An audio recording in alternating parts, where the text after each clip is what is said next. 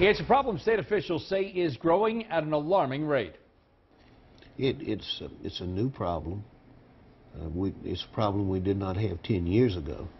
Well, the state is seeing an influx of workers at nail salons who don't have licenses or offer services that are against the law. So to find out which salons are breaking the law, the WDSU I-team went undercover to see who is putting you at risk. New at 5, WDSU anchor Randy Russo takes a look at how nail salons are breaking the law and what you can do to avoid becoming a victim. Marilyn Hopkins has spent 30 years polishing her skills as a manicurist. You just got to know what you're doing. You got to be trained, just like a hairdresser, just like a doctor. You know, you wouldn't want a surgeon, not going to school and say, oh, I can operate. While Hopkins went to school and has a license to do nails, the state is seeing a spike in the number of people without the proper certification, something Hopkins says can be dangerous. It could be dangerous. You can hurt somebody if you cut them. If they're diabetic, that's bad. You know, you gotta know what you're doing. Operating without a license is now the #1 violation reviewed by the Louisiana Board of Cosmetology. It's a new problem.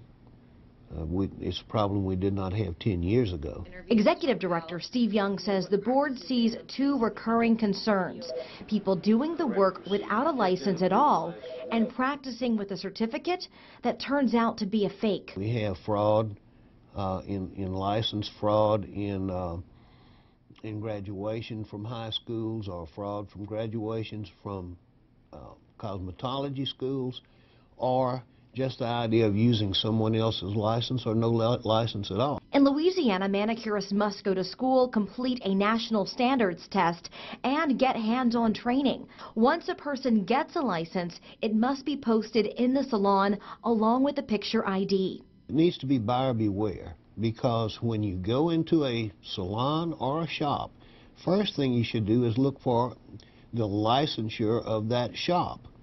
And there's another infraction raising eyebrows: waxing in nail salons. If your manicurist and spa has a cosmetology license, then waxing is legal, no problem. But that's often not the case.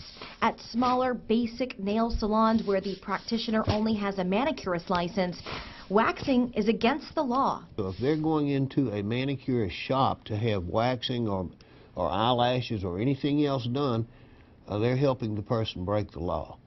It didn't take long for the WDSU I-team to find a problem. Here at this Lakeview salon, we found waxing services being offered.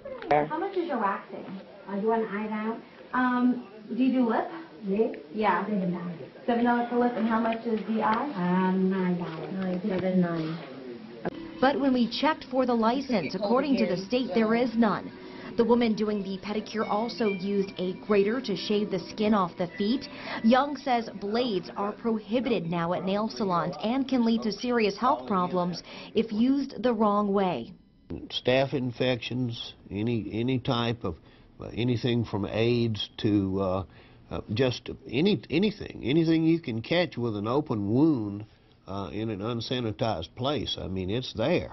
Something that Marilyn does, though, she uses a sander like this in order to scrape the dead skin off.